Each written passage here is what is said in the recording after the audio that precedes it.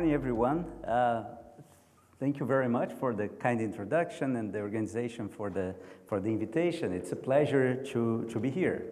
This is a very international audience, but also a very young audience. But I hope you still remember the tragic events of 2011, 2001. So everyone who was old enough to remember exactly what they were doing on that day when the two planes attacked the Twin Towers in the US, in New York. What most people don't know is that after that event or those events, there was a trial that lasted for many, many years, whose purpose was to answer exactly that question. If what happened on that day was one event, composed of two parts, or two events. And this sounds like a crazy, even distasteful question, given the tragedy and the human loss, but this was deciding if what happened on September 2001 was an event or two events was not $1 million question. This was a $3.5 billion question. Because the towers were insured for $3.5 billion for each destructive event.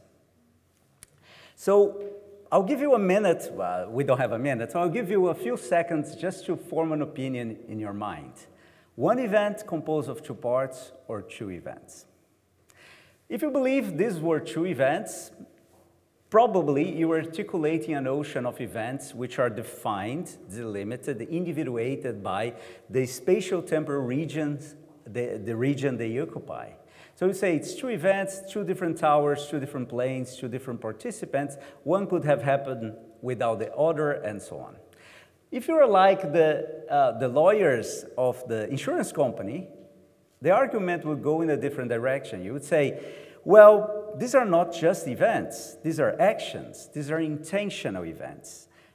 It would have been different if the towers had been hit by two meteorites, for example. No one would argue that these are two different things, two different occurrences. But actions, intentional events, are brought about by intention. So one single plan, one single event.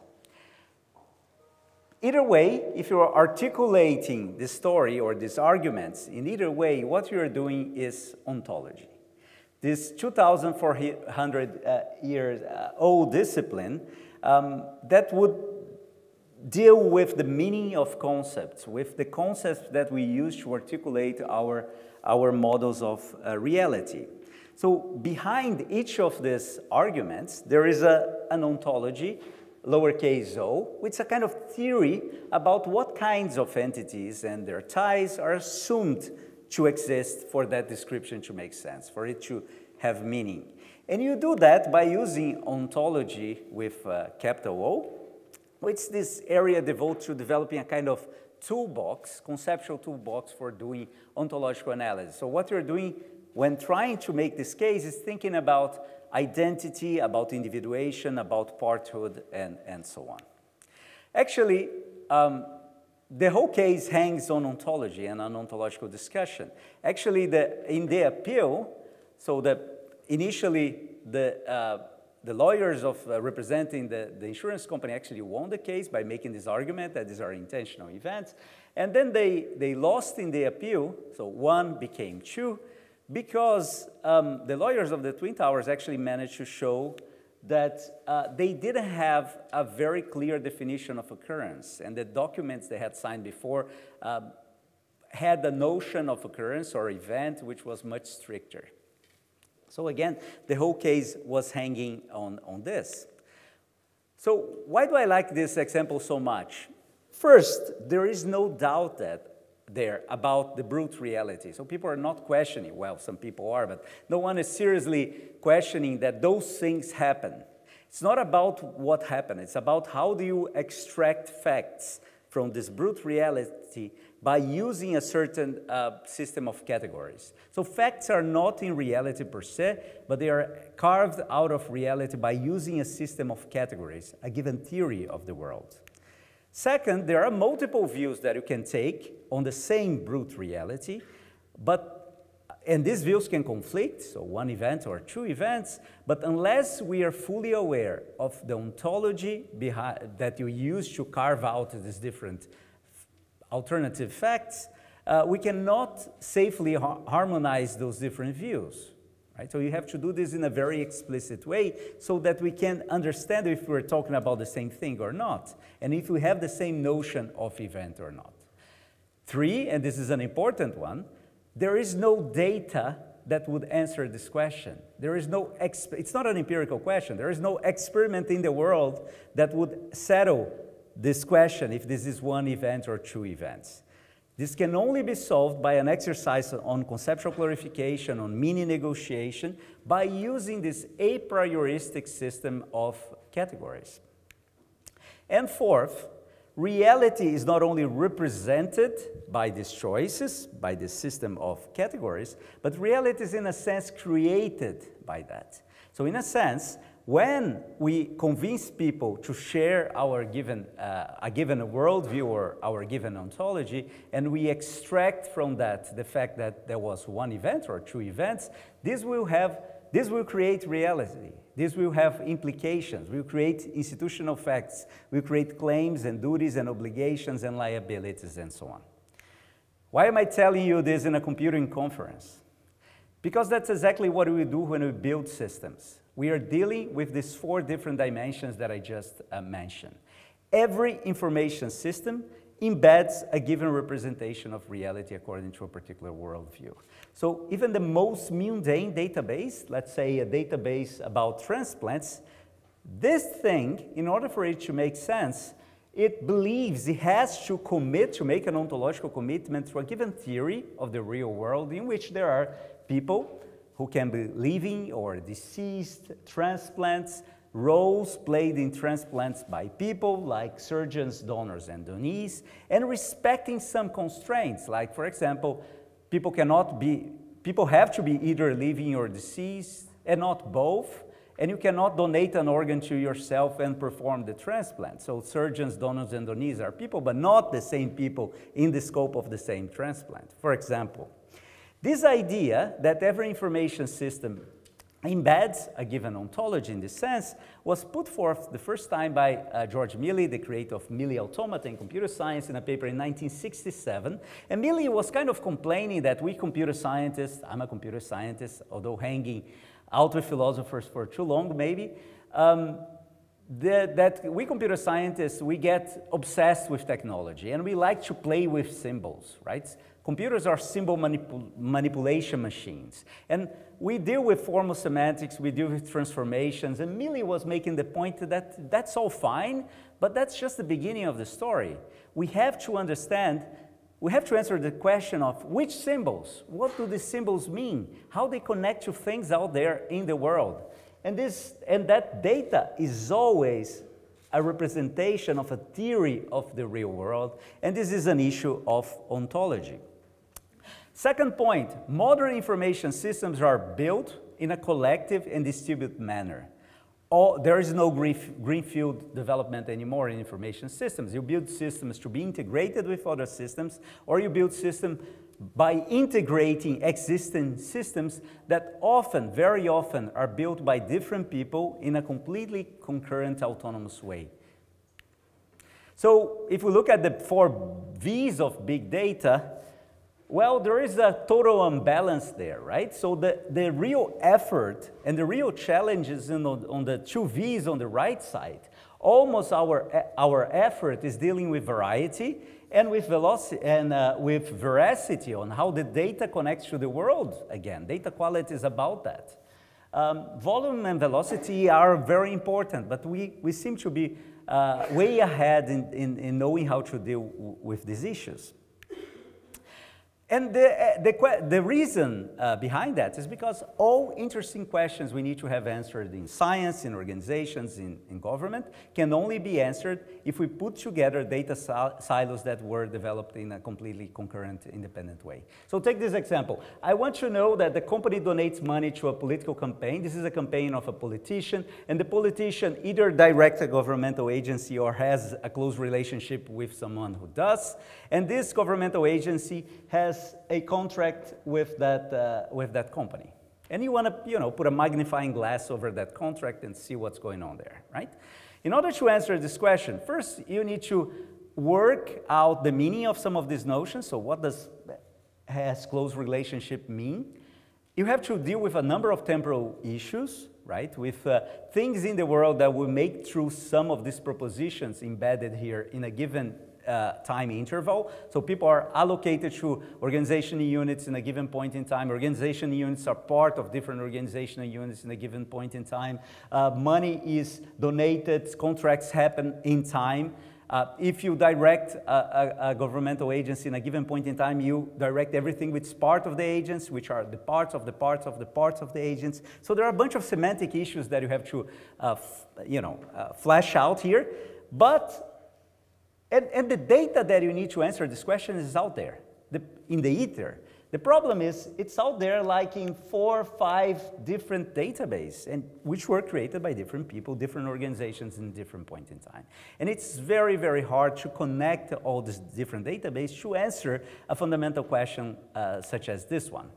So if every information system embeds an ontology, has a theory of the real world, connecting the information systems is actually finding out the relation between these referents, which are represented in the systems, the relation between these worldviews or these different ontologies. So how does transplant here on the left relate to transplant on the right? How does person on the left relate to person on the right?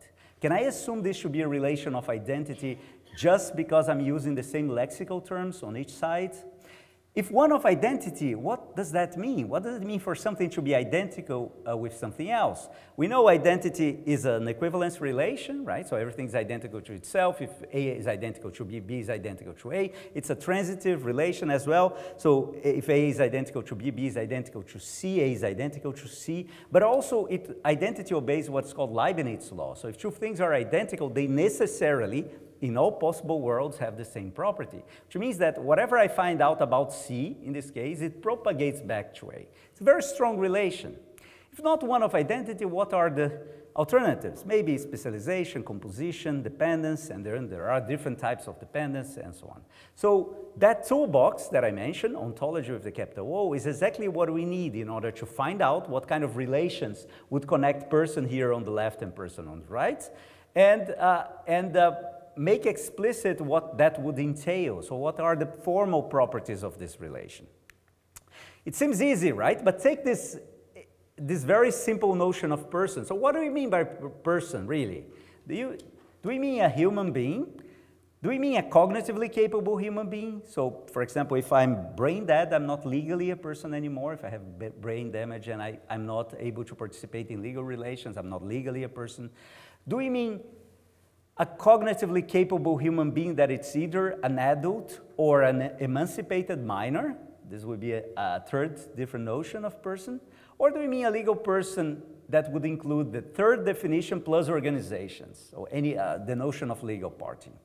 Let me give you another example. What do we mean by software when we talk about software and we represent software in these different systems? Do we mean software code? Software code is defined by any description in a Turing-complete language, but its identity criterion is a syntactic one. So if I modularize the code, it's a different code. If I include comments, it's a different code. If I change the name of variables, it's a different code, but it's still the same program because it's still the same class of executions. Now, think of Microsoft Word that I think turned 40 years old. So what does it mean? What is there that it's still the same and now is turning 40? It's not the same code for 40 years, and it's not the same class of executions. It's something else that gives the identity for this thing, namely the preservation of some essential requirements. What about software product? That's something else altogether. So when Microsoft, for example, buys Skype, it's not buying code at all. It very often throws away the code for different reasons, for intellectual property reasons, for example, and rebuilds the code. So what Microsoft is buying when buying Skype and creating a software product is about the commitments and claims and liabilities and powers that it has with respect to a community of users. Third point, software is eating the world. So this was a point made by Mark Andreessen, who created Netscape, in a Wall Street Journal article in 2017. And his point was, everything is turned into software, right? Think about your biggest retailer, your biggest TV channel, your biggest telecommunication provider, your biggest transportation company. They are all software company. Of course, Andreessen was right, but I think he missed the opportunity of saying something much stronger. That software is actually creating the world in the sense that we just mentioned. So in the past, or actually forever, since we have social reality is created by our ability to connect brute facts with institutional facts. That's how painted paper counts as money in a given context, or coined metal counts as money. Now, these brute facts of painted paper, or handshakes, and signed paper, and coined metal, all of this is being replaced by digital facts. So property rights, contracts, marriages, and employments, and enrollments, and presidential mandates, and money, and so on, this is all grounded in digital facts, which are created by connecting systems. So digital facts which are created in a distributed way. So for example, when we click here, what we're creating is social reality. We're creating an institutional fact that, again, it's a social relation, a legal relation. So just very quick summary. Every software embeds a certain theory of the world. Connecting software is connecting these different theories. We need the right tools to do this.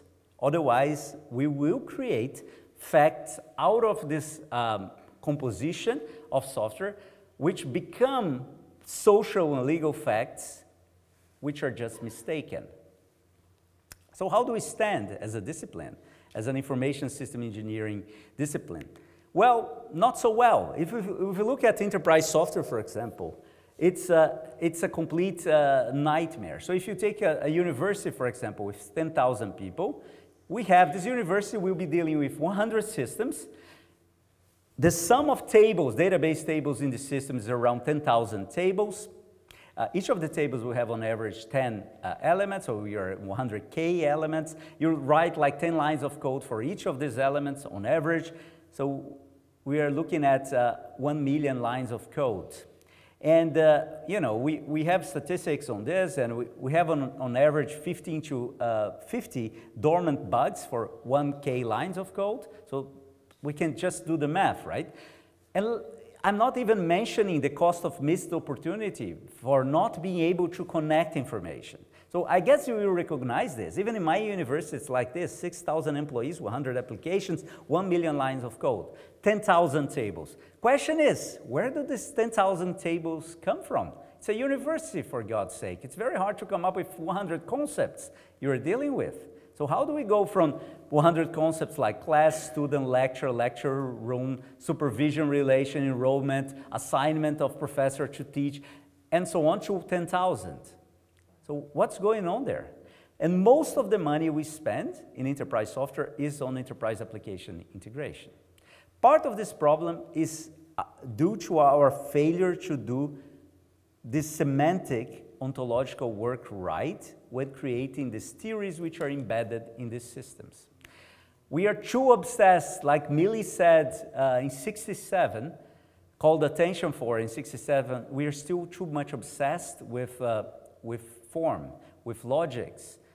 Logic is great. I'm kind of a logician myself, but it's just part of the story. We are too much obsessed with symbols, with symbolic structure. And of course, as beautifully illustrated in the analytical language of John Wilkins by the great Argentinian writer Jorge Luis Borges, we had this, in the story we had this encyclopedia called the Celestial Emporium of Benevolent Knowledge that has a completely alternative way of classifying animals or organizing taxonomy of animals, right?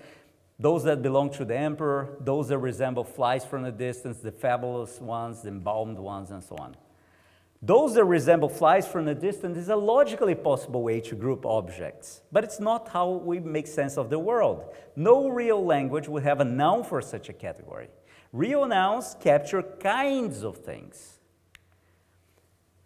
Our classifications don't just exist to avoid chaos, to create structure. They are theories about the basis of natural order. It doesn't mean that we all have to agree with the same worldview, but we have to articulate our worldviews in a way that is both explicit and consistent. So we need to carve reality at its joints, in a sense. So the sentence comes from Plato. Well, the other road in which, trying to assess how things are and where do we stand, the other road is, forget structures, right? So we are alternating between structures which are purely formal and structures and no structure. So this idea, what I call radical naive empiricism, this idea that you can absolutely learn everything from data. The idea that you don't need a prioristic structures there at all. So here are a few problems with this idea, right? First of all, learning never happens in the vacuum. You need some innate structure anyway to learn. And we can discuss this if you're interested. Second, data is always data about something. So you made a conceptual choice of deciding to measure a certain property in the world in a certain way, at a certain level of granularity and so on. So you're kind of doing conceptual work anyway, sometimes without the right tools in a hidden manner. Again, variety. So data integration requires this kind of work I'm talking about. Veracity, data quality as well. Another point, data itself cannot tell signal apart from noise. So as important as choosing and as having the right data is deciding which kind of data items to ignore. And also, the world is always underdetermined by the data, right? So will have enough data to actually approximate the world in situations which are uncommon, which are outside the most frequent case. So actually reality is too long tail. That's why you see cases that's why we don't have really autonomous vehicles outside very well-controlled envelopes. Why? Because, you can train the car to stop at a person, but then what happens if there is a plastic bag flying in front of and occluding the person? So what do? And what about two plastic bags? And so on and so forth, right? So even if you get more data, we end up getting data about the same things because we have these fringe phenomena that are very infrequent, but there are just too many of them, too many strange things that can happen. So by having a theory of the real world, a car which will have a common sense theory of the real world doesn't have new data to stop at a flying plastic bag flying in front of a person. Also, I think if we go this way, we are doomed by a lack of explainability. I don't see a way out this. Because the explanation, to explain is actually to reveal the semantics behind the data and to reveal the ontology behind the data. So the explanation is not in the data itself. It's in the real-world theory which is represented in the data. So I think I cannot explain this better than this cartoon by Tom Galdt. Says, have you noticed that the farmer has been using the words ham, bacon, and sausage a lot lately? Yeah, what do you think they mean? I'm going to find out. And then, the pig comes back and says, Maurice, I got some really bad news. So if you understood it, think for a second why you got the joke. It's not there. It's not in the data. In order to understand the joke, you have to understand that ham, bacon, and sausages are pork-based products, that pork bears a historical relation with entities which are instances of the type pig, and unfortunately, Maurice and his friend are instances of the type pig. The whole story is not in the data. So if you think about Shapley values as an explanation, what you're doing is correlating certain input and output, but it's answering the knowing that question, but not the knowing why question. So if you know that certain genes correlate with a certain disease, but you don't know why. So what are the metabolical pathways and the causal connections there that connect these two things. So what we need is what I call meaningful computing. Meaning both in the sense of semantics and meaning in the sense of significance or purpose. The idea, a meaningful computing paradigm, a paradigm shift that will move away from our obsession with symbol manipulation, with performance, with doing more and more with more data, a paradigm that would connect a reality, cognition and ethics, and computation. So we cannot leave this to the philosophers and the cognitive science as well. The problem is too hard. We have both to embed this in computation, but we also need computation in order to understand these notions. And that's what we've been working on, my group, for quite some time, building an interdisciplinary program, leveraging theories from philosophy, in particular formal ontology, ethics, logics, cognitive science and linguistics, to develop theories, modeling language, methodologies, and computational tools that support building information systems that that are trustworthy because they are semantically precise, ontologically transparent, cognitively tractable and explainable, and that can support humans in problem-solving tasks that satisfy human goals and respect human values and norms. So it shouldn't be about AI, it should be about IA. Pretty much at the same time that people coined the term artificial intelligence, which is not a great term, by the way, J.C.R. Licklider proposes idea of IA, of intelligence augmentation. The whole purpose of computation and of what back then Herb Simon, the Turing Award winner, Nobel Prize winner, proposed to call AI complex information processing.